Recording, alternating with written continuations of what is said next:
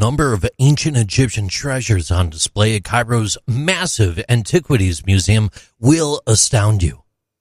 As you explore the exhibits, the musty scent of age and the dim lighting transport you back in time. This museum is the place to go for anyone interested in this ancient culture. From the famous treasures discovered at Tutankhamun's tomb to the pharaohic statues and well-preserved mummies. Among all the grandeur and splendor, one odd artifact is easy to overlook: Sabu's disc. The Sabu disc, also known as the tri-lobed disc at times, is an ancient Egyptian artifact that dates back to approximately 5,000 years ago, around the same time as the famous Narmer palette during the First Dynasty. In comparison, the famous artifacts from King Tutankhamun's tomb date from Egypt's 18th dynasty, which is roughly 1,600 years younger. The disc is round and has a diameter of about 610 millimeters or 24 inches and a height of about 104 millimeters or 4 inches. It was discovered in 1936 by Mr. Walter Brian Emery, a well-known British Egyptologist, during his excavations of the Saqqara burial grounds, one of ancient Egypt's oldest and largest necropolises. The Prince Sabu mastaba, or tomb, was discovered in the northern part of Saqqara, on the very edge of the plateau. You can't help but notice the intricate carvings on the disc's surface as you examine it. The disc has 3 thinly carved curving lobes that are spaced about 120 degrees apart around the bull's edge, and has a round bottom. 3 holes of 2 different shapes separate these lobes from the rim.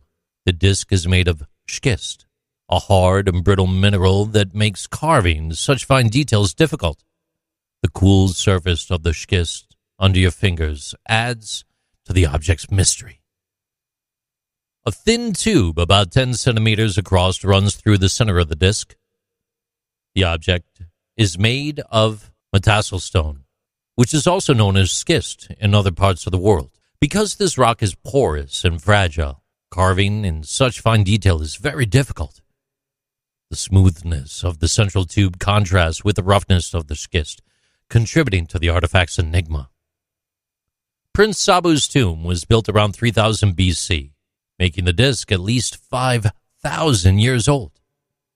People believe that tools used back then were made of stone and copper, making fine craftsmanship extremely difficult, if not impossible, especially on schist stone, which is very brittle. In the tomb of a First Dynasty noble, the disc of Sabu appears out of place. As you stand there staring at it, you can feel the weight of history that's contained within it. As you consider the disc's possible uses, you can't help but be impressed by the ancient Egyptians and their ability to observe the world around them and devise logical and clever solutions to their time's problems. Was it a 3-sectioned offering plate?